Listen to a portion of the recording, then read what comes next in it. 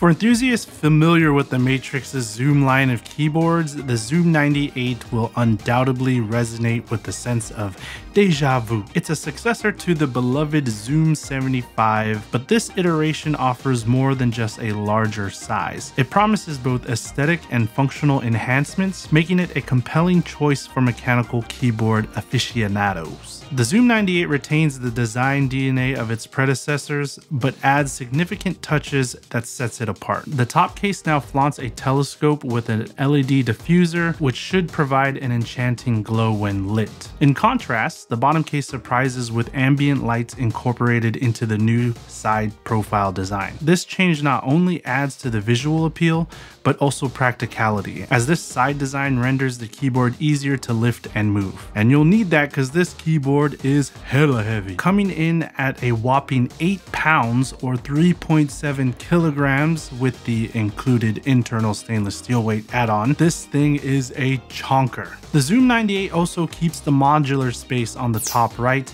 a hallmark of the Zoom 75, but this time it's more versatile than ever, with options to switch between color LCD, knobs, 2 keys, and badges. The personalization level is sky high. Whether you want to display time, control your music, or just add a flair to your setup, the Zoom 98 promises adaptability that's hard to match. The PCB is 1.2 millimeters thick and will have options for flex and non-flex cut PCBs. I received the flex cut version, which is not bad if using long pole switches, but if you plan to not use long pole switches or any of the included foam, I would opt for the non-flex cut PCB. For those of you that don't know the difference, the flex cut PCB has flex cuts in it, making it a softer typing experience, but can sound thinner because sound leaks between the flex cuts. The PCB also supports tri-mode, meaning that it can be wired, Bluetooth, or used with a 2.4 GHz dongle, and integrates VIA support. The wired variant also plays nice with QMK and VIA. And yes, the board is versatile in its layout support, including split spacebars, backspace, and even ISO and ANSI enters. So that's just a quick rundown of the specs. Now let's get into the sound test. I will go over the feel of this keyboard and what it sounds like with the different foam configurations. If you have the flex cut version, no foam is a no-go, just because the alphas sound a bit too thin for me. Spacebar and numpad are okay, but the mods are a bit hollow. If you're going no foam, then the non-flex cut PCB is the way to go.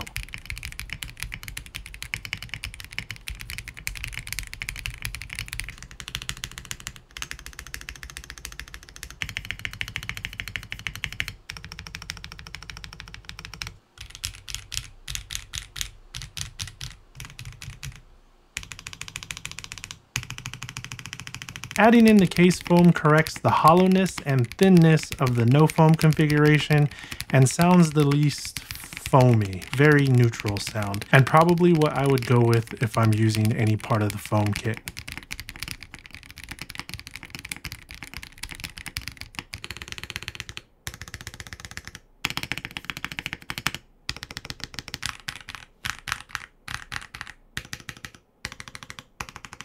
The plate foam is more or less like the case foam, but a little more lively.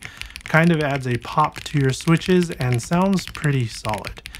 I think I've changed my mind. This would be the configuration I go with.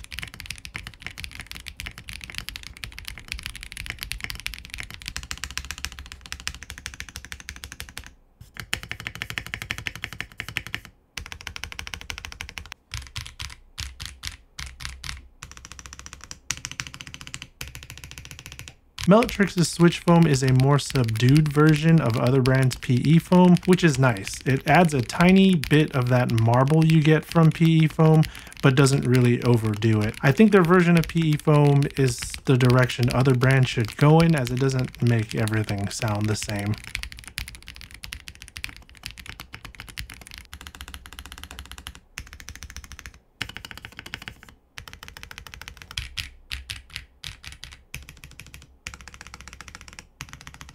And then there's all foam. Not much to say here, but it's deep and creamy and has a lot of pop. To the first-time user, which this board is catered to, this will probably be the most sought-after configuration, and as you can tell, it does it well.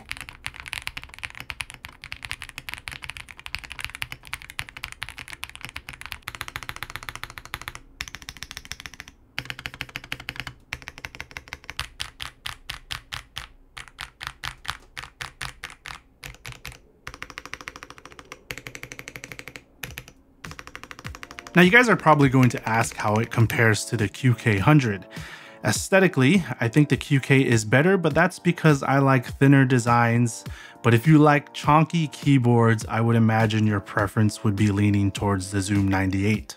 Sound-wise, I can't really compare fairly because I didn't get the non-flex cut version of the Zoom. But the Zoom is catered to the foam lover, and this hasn't changed.